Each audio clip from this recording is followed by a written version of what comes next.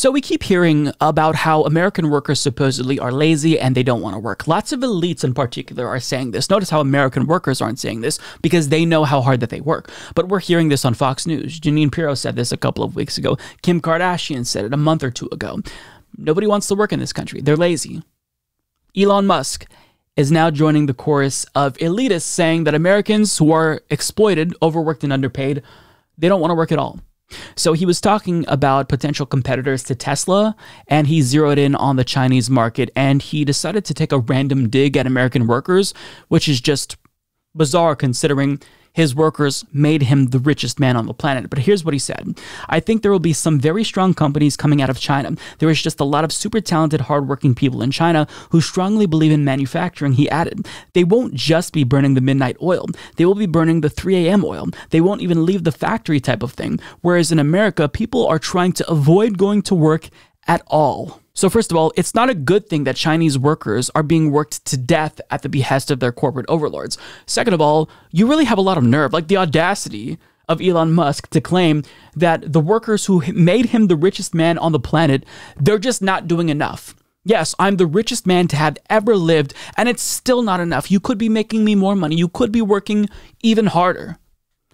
I mean, when will it be enough? And the answer is it'll never be enough. It'll never be enough. Now, people's work ethic, it's going to vary, right? Every person is different. But for the most part, human beings are hard workers. The same is true in America. The same is true in China. But like Chinese workers, American workers are also exploited. It's worse in China currently. But I mean, they all have this relationship that is exploitative and abusive with their employer, and they can't get out. They're locked in. And this employer controls their life because if you quit, then how do you feed yourself? How do you house yourself? So they don't have a say in the matter. So these companies, they take advantage of these workers and they work them to death, literally in many instances. And Elon Musk is saying, it's just not enough. I like the way that workers are even more exploited in China. It's gross. This is capitalism. It's perverted, right? Capitalists have ravaged the planet. They've killed democracy in the United States. And they've commodified every single aspect of our lives. But understand how they will never be satisfied. They will never satiate their thirst for profits and wealth.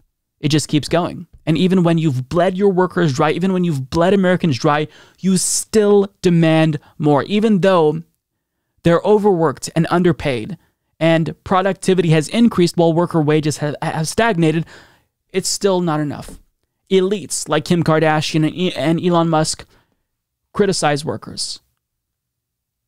I mean, capitalism is a ruthless and barbaric system, and if we don't kill this economic system, it will kill all of us, literally. Literally. Now, he's praising a system in China where workers oftentimes deal with worse situations than we see in America. As this 2011 article from the Daily Mail points out, an Apple manufacturing company, Foxconn, had to put up suicide nets at their factories after more than a dozen workers committed suicide due to horrific workplace conditions. And that article is old, but still workers in China are being exploited because they don't have a choice. Not because they're virtuous and they enjoy just spending all of their waking hours at work. It's because they don't have a choice in the matter. A 2021 report from BBC explains, according to China's labor laws, a standard workday is 8 hours long with a maximum of 44 hours a week. Any work beyond that requires extra pay or overtime, but this has not been well enforced. In many of the country's biggest firms, particularly in the thriving tech sector, employees often work far longer hours and are not always compensated. Employees have grumbled about their brutal schedules over the years, and some have even tried to fight back. In 2019, a group of programmers made headlines when they launched a campaign on code-sharing platform GitHub, blacklisting startups that overworked staff from using their open source code. Yet, grueling 996 culture has carried on, with the government taking a hands-off approach. After all, this same work ethic has also been credited as the driver of success for these firms, some of which have since become incredibly prominent on the world stage. Like Mr. Ma, who founded online retail giant Alibaba, e-commerce platform JD.com chief Richard Liu has previously defended this culture, hitting out at slackers. Now, Jack Ma, the founder of Alibaba, who became rich by exploiting his workers, claims that if you're part of this 996 culture, then it's really a blessing. Now, 996 culture means that you work 6 days a week from 9 a.m. to 9 p.m., meaning the overwhelming majority of the time you're working. That is a nightmare scenario. That is a nightmare. Now, this happens in the United States as well. Some workers at the Nabisco factory talked about how they haven't had a day off in months. But this is not something to be celebrated. This doesn't speak to the virtuous work ethic of workers in America or China. It shows that these companies are so ruthless. They don't care if they literally work their workers to death. Now, maybe things will start to change. The government has had to crack down because there's been a lot of backlash due to these really exploitative work practices. And, the government hasn't done much. Again, it hasn't really been enforced. They've reminded these companies that what they're doing is illegal. So we'll have to wait and see if anything actually changes. But really, if it's going to change, it's because the situation has essentially reached a tipping point, and workers, they literally can't take it anymore. Earlier this year, 2 employees at e-commerce platform Pinduoduo died weeks apart. A young worker collapsed on the way home after working long hours, while another died by suicide. And in January, a food delivery driver set himself on fire after he was allegedly denied $770 in overdue wages, just 1 month after a worker had died while delivering meals for online platform Eli.me. And for many workers who are pulling in longer hours than ever amid the pandemic, enough was enough. Quote, "I am so tired. I can't remember when I last saw daylight. Meanwhile, big companies are just getting richer. How is this fair?" One user wrote on microblogging platform Weibo. So these companies are getting filthy, filthy rich.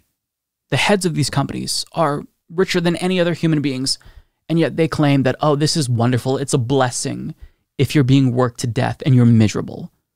Elon Musk says, well, because they don't want to work themselves to death in America, they must not want to work at all. It shows you how out of touch they are.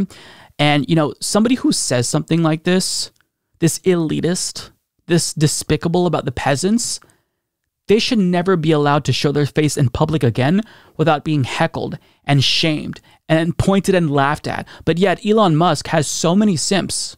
This is worshipped in America because our capitalist mindset has deluded us into thinking that if we just work hard enough, we can be as rich as him. So why deride someone like Elon Musk when I could be the next Elon Musk? Newsflash for you, you're not going to be the next Elon Musk.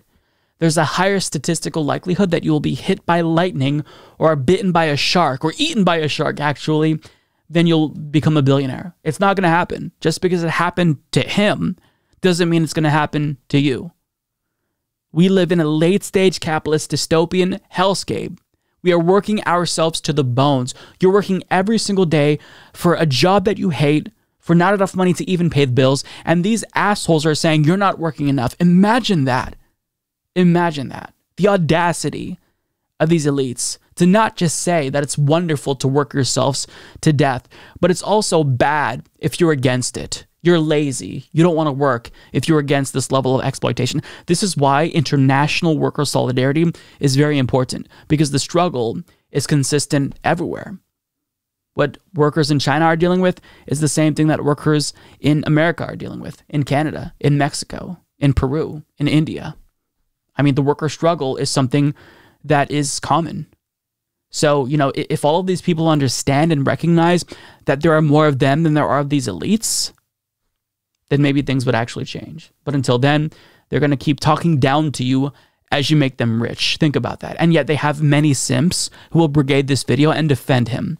It's truly just a gross society that we live in. But, capitalism, it's a virus that doesn't just crush our institutions. It doesn't just make every single element of our lives a commodified venture. It also warps a lot of people's brains. In essence, it's a cult. And until we choose to leave this cult, this is going to be what we have to look forward to. Nonstop misery and suffering at the behest of these employers who want to get rich off of our suffering.